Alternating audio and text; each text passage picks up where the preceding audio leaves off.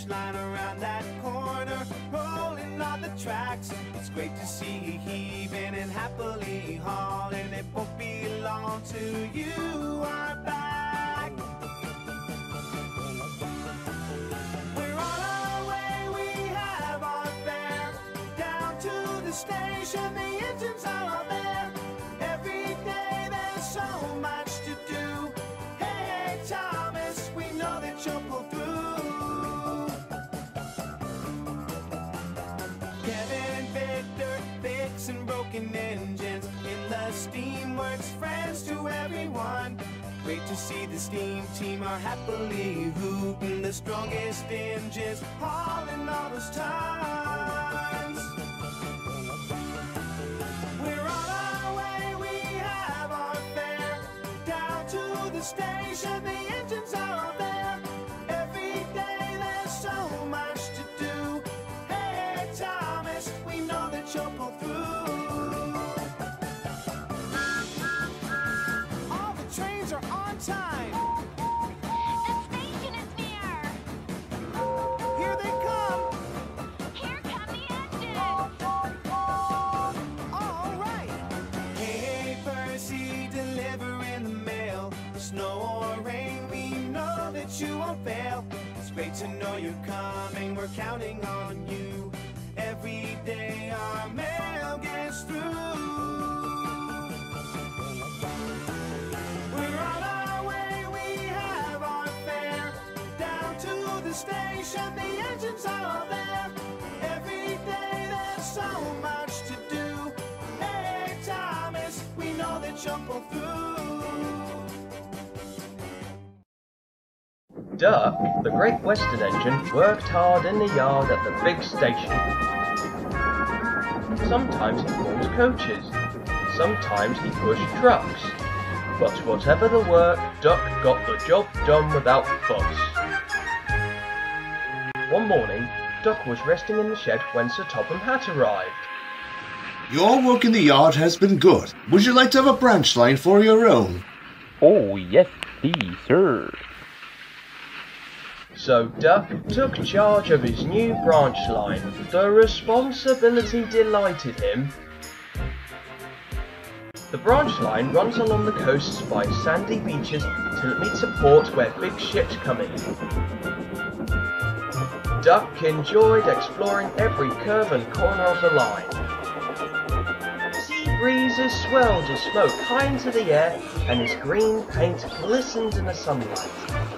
This is just like being on holiday. Well, you know what they say, boy. A change is as good as a rest.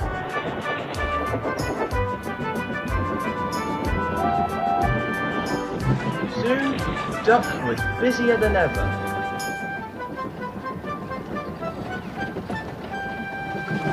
Sir Topham Hatt was building a new station at the port, and Duck took the trucks wherever they were needed. Bertie looked after Duck's passengers, and the other engines helped too, but the work took a long time. Noise and dust filled the air.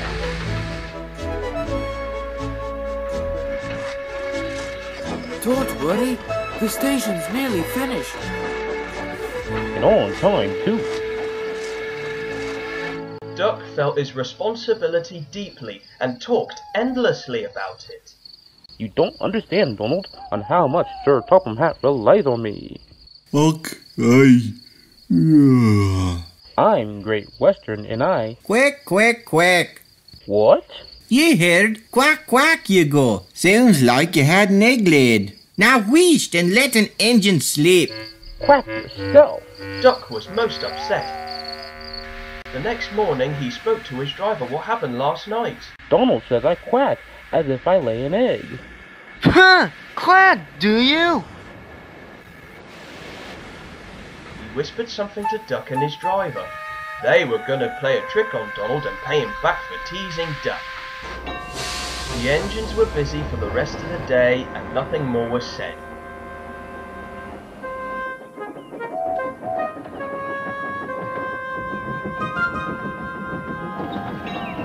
Not even a quack. That night, when Donald was asleep, Duck's driver and fireman popped something into his water tank.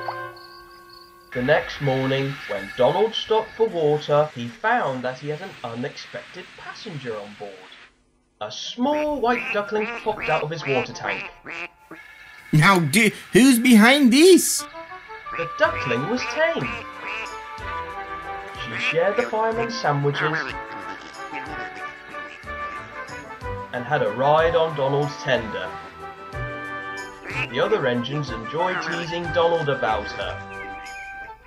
But eventually, she grew tired of travelling and hopped off at the station.